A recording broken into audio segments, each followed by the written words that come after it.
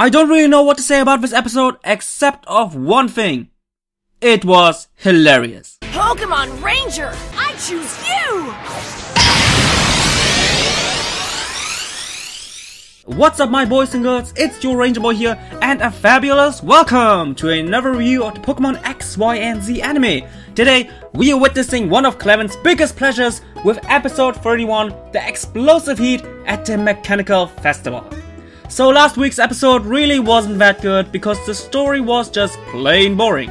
But luckily today's episode was by far one of the most hilarious episodes in the whole series, and despite not really having a clear story, it was so enjoyable to watch. So I will try my best to sum up the story of today's episode as good as I can. So that's why let's get right into the review! So where do we start? Of course, our heroes are arriving at the main place of event, which is the so-called Mechanical Festival, a place full of machineries and inventions, which can be used for either having a fun time or just to troll each other. And speaking of trolling, we are getting right into one of many troll moments of today's episode, where Clement is bragging about a machine which shows a complicated process of events so that in the end it can open up a berry? And Serena, as one of the trolls of the day, shows him how normal people would handle this. Haha! But Clement then gets really angry and explains that the result is not the thing which matters, but first and foremost, the whole invention and process should be the main focus. And of course the rest of the gang is confused, I guess. And speaking of confusion, while our heroes are entering the mechanical building, Team Rocket are preparing, well, another trap, and especially the good looking James seems to be really excited while Jessie is really confused about everything. And now comes the point where it's actually really confusing to find a clear line of story in this episode, since it seems to be more like a compilation of funny mini events, but I will try my best. So first of all, the gang is entering not one, but two rooms which have hidden doors, and because of the second hidden door, Pikachu, Pancham and Chespin got separated from the rest. After that, Ash and the others, Clement and the others are jumping on moving pillars, and surprisingly enough, Clement is really athletic. Meanwhile, Team Pikachu is entering a pinball-like room, and to its displease, Pancham gets bounced like a pinball, while Chespin is enjoying the pain of its rival. After that, not only Ash, Clement and the others are entering another room with a hidden door, but also Team Rocket are about to enter the same rooms with hidden doors, and it seems like that James is the expert of the team. Do you see why it's quite difficult for me to sum up the story? I will make it quick by saying that the XY gang is entering several rooms. Some of them are platformers like the others, and some of them are even dangerous as hell. For example, nearly getting pushed and slammed into a wall, which luckily didn't happen to Ash, but instead to Jessie. But at least both Jessie and Ash got boiling hot tea poured on their face. What the fuck? But finally we are getting back into a story with more structure, since Team Rocket are stealing Pokemon in the Mechanical Festival style, until our heroes arrive and like always try to stop Team Rocket. But if you really think it will end up like always, then you're wrong.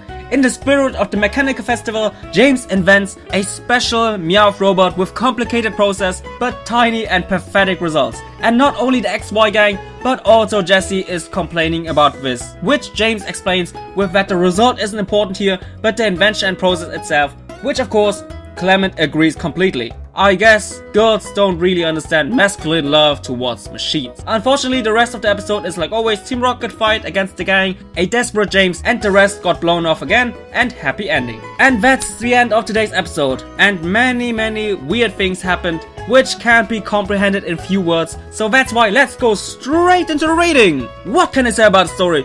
Well, this is by far one of the weirdest episodes of XYZ, and I think by now you understand why. But this episode also proves that you don't really have to have a clear story to make the episode enjoyable and entertaining to watch. I honestly prefer those kind of weird and funny episodes way more than those episodes with boring episodes. Last week. But I can't really give the story a full score due to the fact how messy it was. I think the episode was like the Mechanical Festival itself. The end result is not important, but first and foremost the process and everything in between. Which means just like the inventions, today's episode was messy, weird and complicated to understand, but so funny, and I love it. That's why I will give it an 8 out of 10. What can I say about the focus? Well, first you would think that it concentrates on the festival alone, and indeed it focused on the main place of event, which is the mechanical festival. It showed off all the weird and funny things it has to offer, and I'm okay with that. About the explosive heat part, to be honest, I was confused, but after watching the episode I totally understand it. This episode was focused on two persons, Clement and James. Both of them showed a lot of passion in regards of inventions, machines, and the overall spirit of one of man's greatest passions, which only man can understand. So in my opinion, the explosive heat refers to their passion. Of course, if you haven't watched the episode, you would never have guessed that. And that's why I will give it a 8 out of 10. And like always, last but not least, let's talk about the animation. First of all, we have to talk about the new ending of today's episode, which is of course the Clement ending with the Kira Kira theme.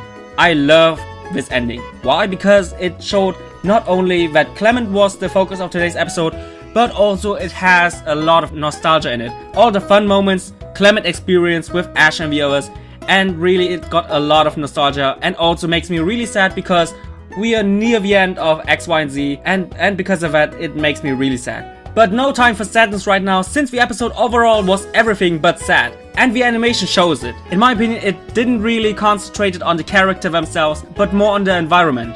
And I like the mix of really bright colors combined with some really cartoonish and childish elements within the environment. For example, the pinball trap, the boiling hot tea trap, the piano, and of course, poor Jessie.